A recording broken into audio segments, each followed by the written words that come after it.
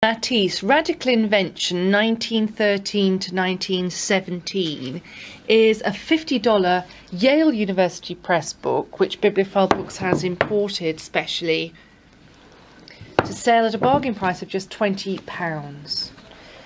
Between 1913, when he returned from his last trip to Morocco, and 1917, when he left Paris to live and work in Nice on the south coast of France, Henri Matisse pursued a radically new and inventive approach to artistic production.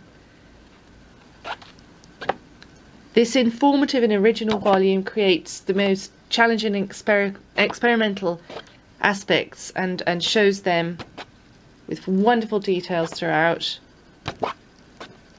mostly in colour, as you can see.